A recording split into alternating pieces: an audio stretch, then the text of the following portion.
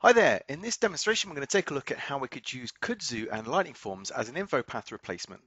So first of all what I'm going to do is come in here to read a new form using the Kudzu Migrator, and notice that in the drop down here we can migrate from different types of form, and the form type that I'm going to choose is InfoPath. So we're going to use this as an InfoPath alternative or InfoPath replacement.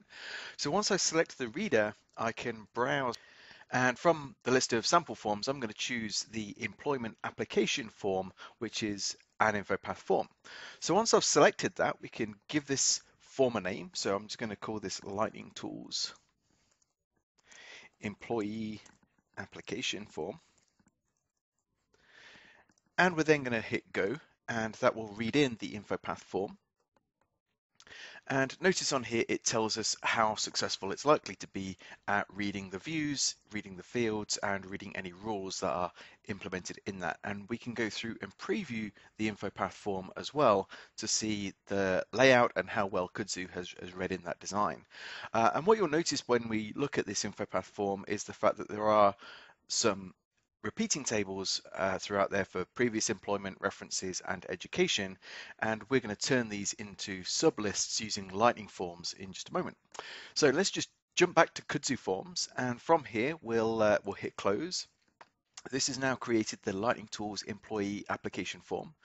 So now that we've read in that InfoPath form, we're going to write it out, and we're going to write it out to a brand new SharePoint site.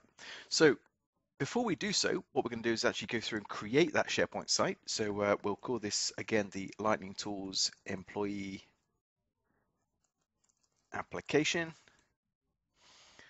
So this is a brand new site that we're creating here. Of course, we could go in and add members and so on. We're just going to leave it as the one user for now. So we've got a brand new SharePoint site, and of course, if we go to the site contents here, we've just got the standard SharePoint lists.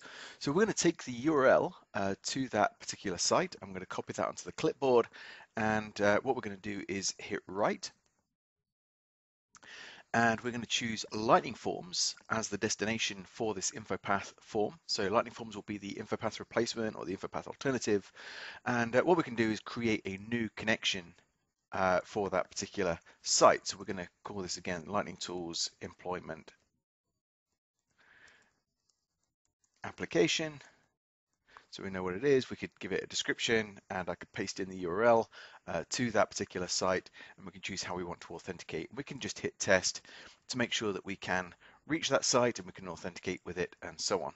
So once I've done that, it's now a case of hitting go. So we've told it the form, the InfoPath form that we want to read in, and we're writing out to SharePoint. So we'll hit go, and notice how that is going through now, creating not just one SharePoint list, but it's creating multiple SharePoint lists. So we're going to have the main form as a SharePoint list, and then everything that was a repeating table is effectively going to be a sublist on the main form, so that you can complete all of the forms in one go within inside the main SharePoint list form. So that's just deploying that, and in a moment we'll be able to reach back out to our newly created SharePoint site, and we'll be able to test the InfoPath Form Migration. So it is currently going through deploying a form to each of those sublists, what was the InfoPath repeating table, and here it says it was 100% successful. So let's be the judge of that. Let's go back to the site contents here, and I'll refresh. And what you can see is we've got several different lists created. One of them here is the Lightning Tools employee application form. So as we go into that, so what I'm going to do is just hit new.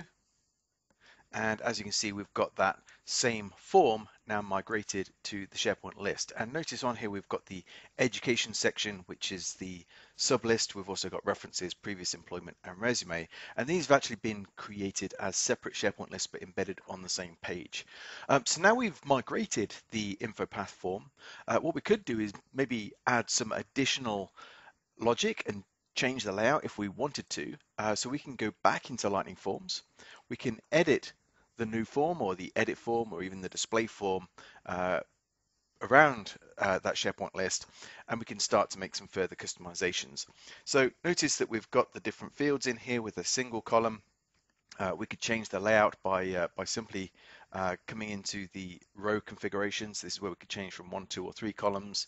We can move the fields around if we so choose whilst we're in here. We can also add further logic. So if we get into some of the different properties behind the fields, notice that we can control when these fields are visible, when they're enabled, what the calculated value is, and so on. And we can do all of that using easy to use calculated value expression builder. So we can reference the different fields that are inside that SharePoint list, and we can even get into things like the context objects as well to do things like compare the current user with an Active Directory security group or with a SharePoint group to make sure that they are a member of that group. That could determine, for example, when we're showing or hiding a field. And we can also do styling, so we can get into the styling of this form. So if I wanted to adjust all the different field values or labels, we can add styles to that.